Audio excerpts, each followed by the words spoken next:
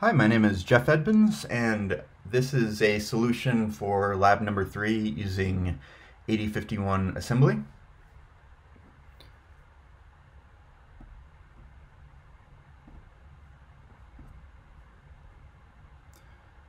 So first, you can see that I'm using the keypad for buttons number 1 and 2 for these pulses.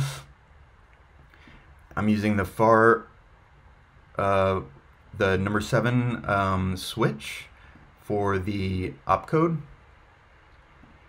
and then I'm using 1, 2, 3, 4, those 4 bits for the input. So the first thing we're going to do is assemble the program. And then the first step, we'll initialize the up counter value, which is set to 15. It was already set. And next we're going to initialize the down counter, which is 0, and the max value for the up counter, which is 15. And that's right there.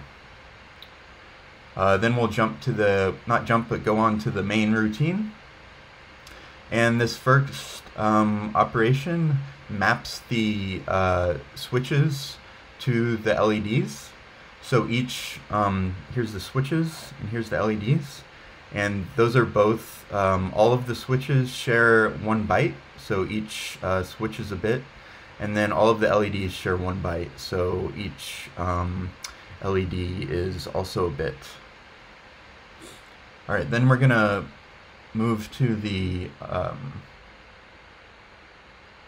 okay, now you can see that since this operation went through, the LEDs are now lit. And we'll go to the jump to the row scan subroutine, just right here. Like I said, I'm using the keypad here for the button inputs for the up counters and the down counter, and the first is going to check the row. The keypad is set up in a matrix, so you're able to detect a key press using a row and a column. So here's the third, 0, 1, 2, 3, third row, and then I believe it's 0, 1, 2 for the columns. So the first thing just basically clears the keypad for any presses, previous presses. And then we're going to jump to the column scan routine where we're actually going to find the key press. First thing it's going to check for is key 1, which is not pressed. So it's important to note that a key press is actually sets the bit to 0, and its default is to 1. So this keypad 1, key 1 is set to 0, and this keypad 2 is, excuse me, this keypad 1 is set to 1, and this keypad 2 is set to 0. So we're gonna, since this is set to 1, we're gonna miss the first one, and then we should catch this one and jump to the got key 2 subroutine. All right, which it did. So then in the got key 2 subroutine, we're gonna first move the up counter maximum to the accumulator. So we're going to go from here and put that in there. All right, you can see that value is in the accumulator now. And then we're going to subtract the current up counter value from the accumulator value to make sure that it's not at its maximum, which it just started, so it's going to just move on. And then this step, we'll check if the value is at its max, And then if so, it will jump to the reset key too, but since it's not, which would have, if the value was at its max, then the value in the accumulator would have turned from 15 to 0, which this operation jumps when there is a 0 in the accumulator. So we'll skip it this time. And it does, so else we will increment the up counter value. So we'll be able to see that right here. And it's incremented. So now we're going to jump to the input value subroutine, which is down here. And this is just going to check these 4 bits to see what the value is on the input. First, we're going to reset the accumulator. And then we're going to check if switch 6 is set to 0. Again, it's 0 means that the button is pressed. The switch is, enacted. Since it's not, we're just going to skip that step. And we'll do the same thing for 5, since I've only got a value of 2 in input. And so we're there now. So since this value, this switch was set, we're going to jump to the switch 4 routine. It's down here. And then this is going to basically add the, it would concatenate the next bit if these previous bits had been set. But since this is the first bit that's set, we will first add the value 2 to the accumulator. So that's done right here.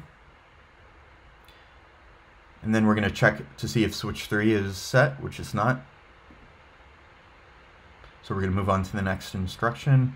And here we're going to move the value in the accumulator to register 0, just right here. And that's going to store our input value for us.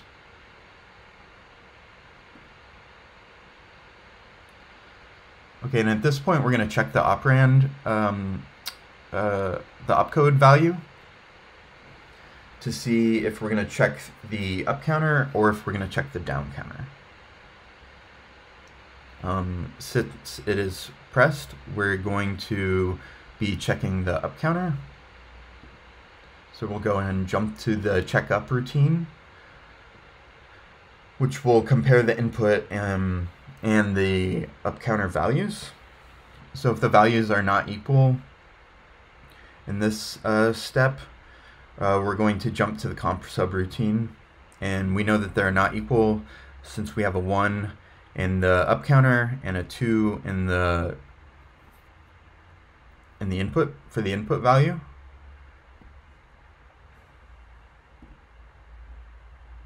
So this is the compare jump not equal instruction. So since they weren't equal, we went ahead and jumped to the comp subroutine. And with the compare jump not equal, if the value is if the value on the input is greater than the value on the counter, the carry bit will not be set right here. So this is the carry bit in the PSW.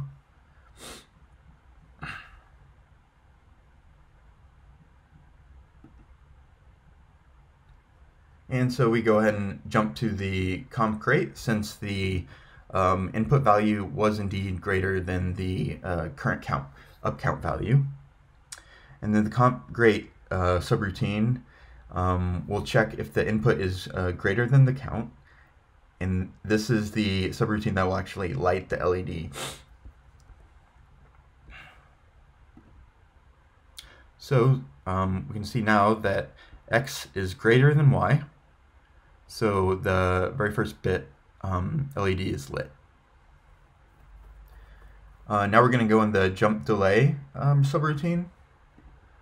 I've added a delay because when the program is running at its the 12 megahertz speed, it's the comparator output only really shows up as a quick blip.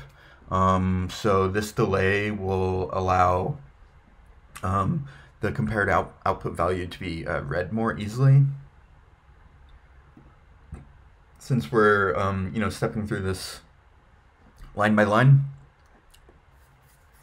it's not really going to function for it. Doesn't really hold much value for us. It's just going to make us wait longer. So the first thing I do is for the delay function is put a value of 20 into the register 1. So you can see that's been done. And then the $sign operand will loop back to the current subroutine, the beginning of the current subroutine, until the value in this register is 0, which is the which aligns with the don't jump not 0 excuse me instruction.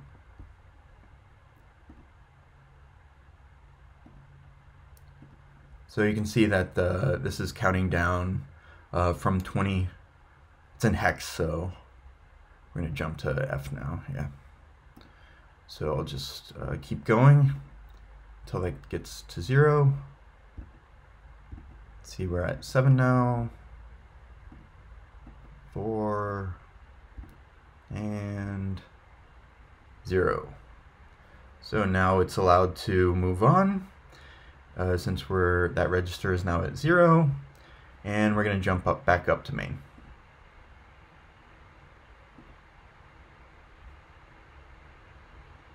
Alright, so we're now at main, and we're going to map these switches.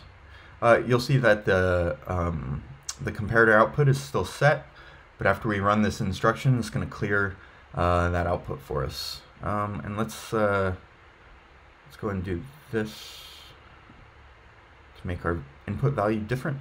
We'll still check the up counter for ease of use here.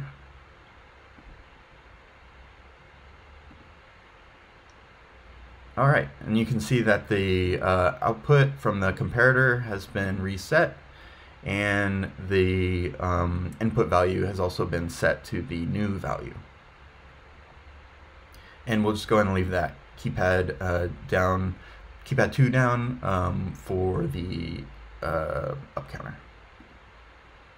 Then we're going to do the road scan again. I'll go through a little bit faster this time. Check if the key 2 is pressed, which it is. I'm going to move the counter maximum to the accumulator again, and subtract the current value. Since it's not 0, we're going to skip the reset key, and then we're going to increment the up counter again, and now it's at 2. So we'll check the input value, go through skip all those bits, go through the third one, and we're going to move 1 into the accumulator since the current input value is 1. And then we're going to store that value into register 0 here. And then we're going to still check up, and then it's going to jump to the comp routine since they were not equal, and in this case we should skip comp great and go to comp less because 1 is less than 2. And there we go, we jump to comp less, and so we're going to clear this bit right here, or excuse me, this third one, to light the LED, this right here.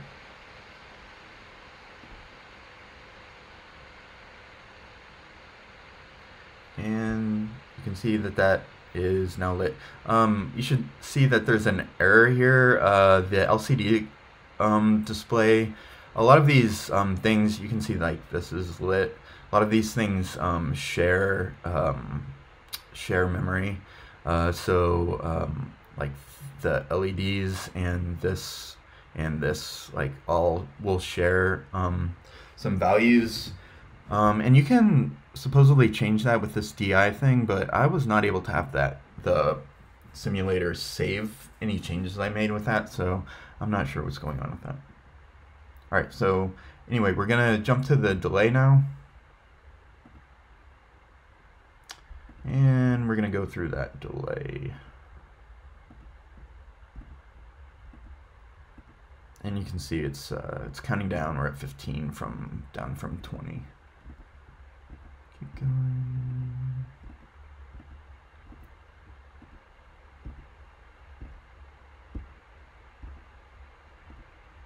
All right, and now we can jump back up to main. Oops, I already did that. So let's change this to 3.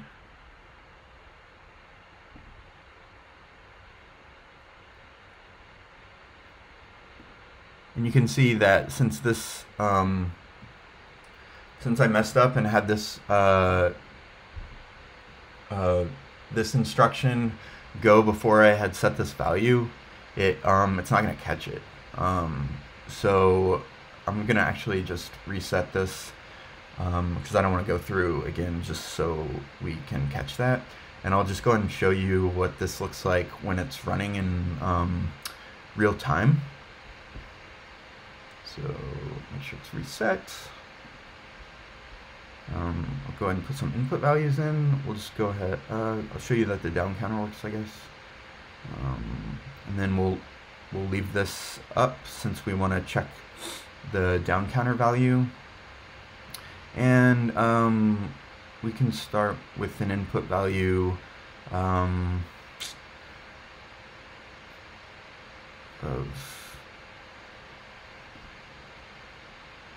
8, I guess.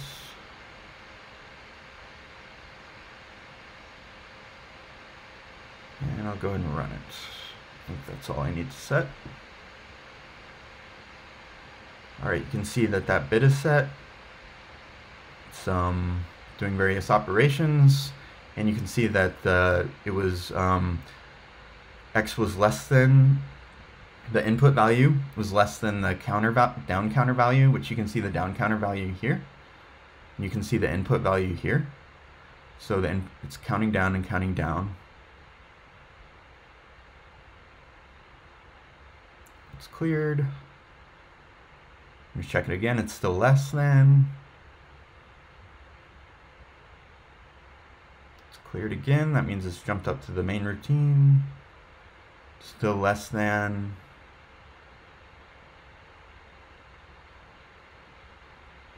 We're at 9 on the down counter now. And you can see that the delay is actually really helpful at this point. Okay, now we're at 8. And we checked it, and there we go. Just paused it. So now we can see that the input value is 8, and that's, you can see that in register 0. And the down counter is at 8. And you can see that here in the RAM address space 20 in hex. And then you can see down here in our comparator design that when x is equal to y, we're going to do the middle LED. And there we have it. We can see that the values are equal. And I think that pretty much covers everything. One thing that we didn't get to is that when the